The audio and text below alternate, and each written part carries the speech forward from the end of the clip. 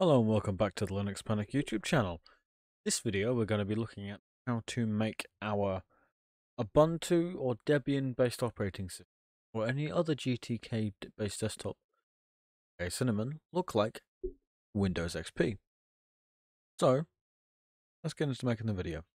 The first thing we need to do on any sort of installation video is make sure our system is up to date, which we can do with this. As we can see here, there is only one thing that needs to be done, and remove some packages, but I'll do that later on. Do is all NeoFetch is installed because it would not be right if it was not installed. It's the law. If you didn't already know, you have to have NeoFetch installed at all times. So this is what I'm currently working with. I'm working with a KVM running with 8 GB of RAM, 4 cores, and go. So, need to do check to see if we have Git, of course. In this case, Git is not installed, so sudo apt install Git.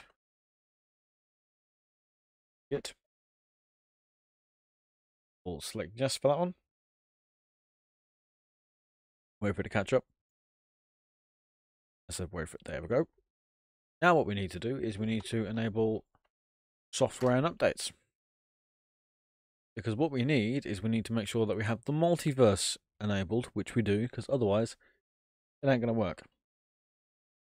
So, first things first is we need to git clone https. Oh, clear the screen first. Clear. Git clone gt /github.com/nick Matthews-1 /LinuxXP. Now you may have noticed that's 2 X's. That is intended.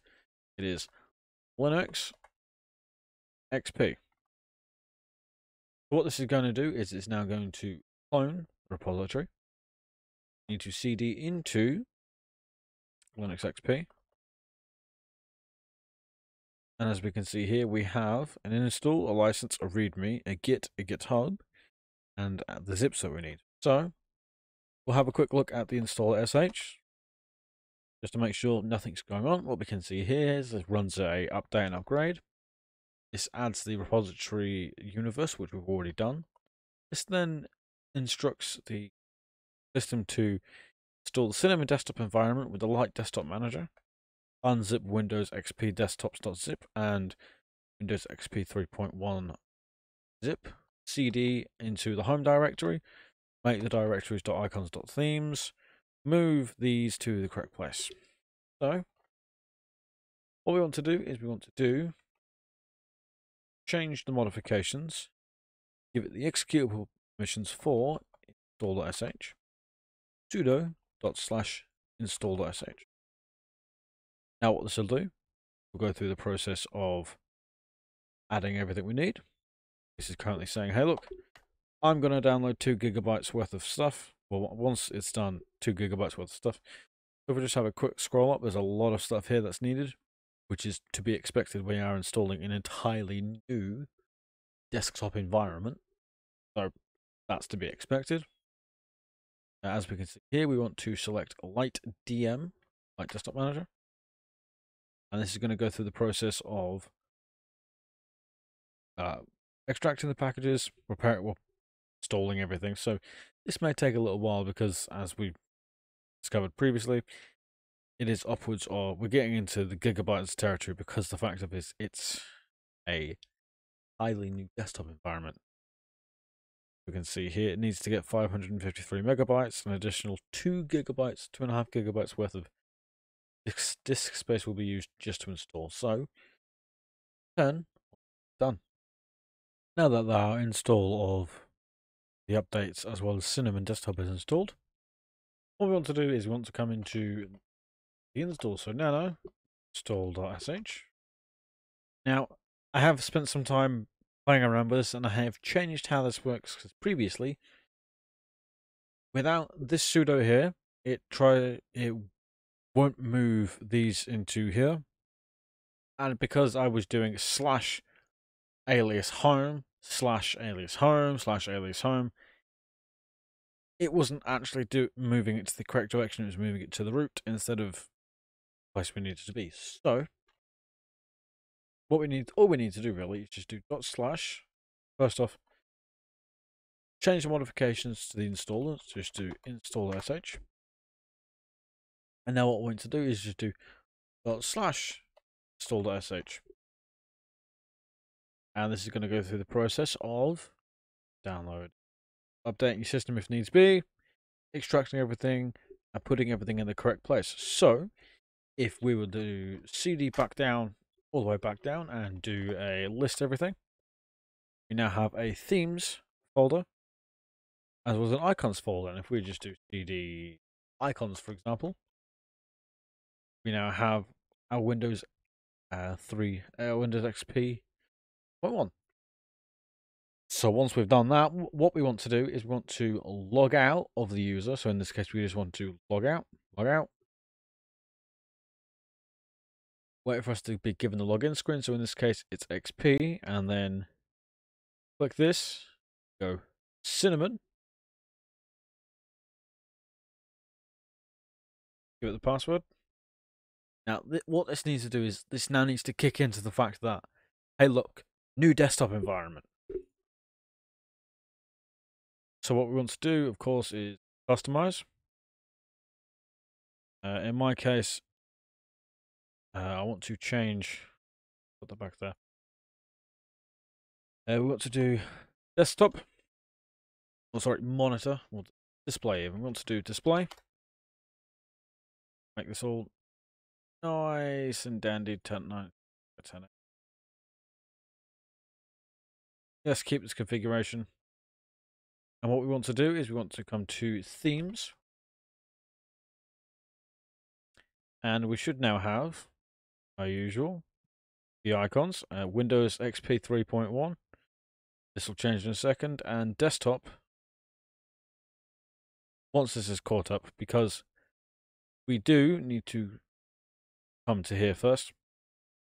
We need to come to our home, go view, give it the show hidden files, which is what we want. Themes, we need to drag and drop these into the themes folder directly. And need to come back to themes. Watch it have a cry because it does not know what to do. So we're just going to quickly kick it in the face and say, no thanks to you. Themes. Like this, and we now have all sorts of themes. But because, in my opinion, Windows XP Luna is the best, we're going with Windows XP Luna. Now, what we can also do is we can go back to my Git repository. We've changed. So what we want to do is we want to give this a quick refresh. We now have a desktop as well as a config. So we will just download the entire package. Okay, so we'll just do download zip. That'll pull that down. And what we want to do is just open with Archive Manager. Do this. Just drag and drop all of this to here. We want to do set as wallpaper for that one. Once it catches up, because, well, we can see it's trying to catch up. Next we want to do is we want to do configure. Come here. Import from file. Do downloads. Do this. It's a change. We've now got some more things changing. Now, an easy way of doing this would just be to go customize in this case. Or we can just do backgrounds.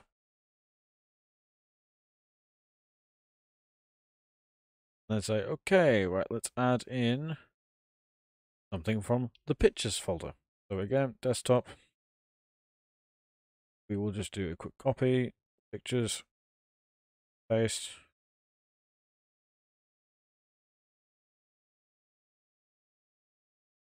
I said or backgrounds. If I could type because my B key is dying. Now, sometimes this can be ever so slightly problematic, and you know what? That's fine. There's no hassle with it there. Just want to come to pictures and select open. I said select open. We will do select downloads then. No, not exactly what is playable, but everything is working. There is just a few things here, such as this is not themed correctly. But if we come here, WindowsXP Luna, the only thing that is off is the mouse. But then again, it's fine. We have a fully functional system. So I will just give this a quick log out, log in, not shut down. There's the lock. We'll just give it the XP. Say log out, log back in, just so it has a chance to catch up. XP. In this case, I still want cinnamon. Chance to wake back up again. The reason why this might not be running is because this is saying, hey look, desktop drivers. Yes, I know. Rounds, please. I don't know if we were... See, it is working, it just doesn't want to work with that. And that is fine, because... realised this is a PNG when it probably needs to be a JPEG, so... here, just go... we'll restart this. Rounds. So it's just wanting to be funky. So choose your own picture of the Luna desktop background, but here we are. Have a Windows XP looking environment, and it is persistent. So if we say, hey, look, open this, bada bing, we got things that look the same, everything is correct as we want. So I would like to thank you all very much for watching.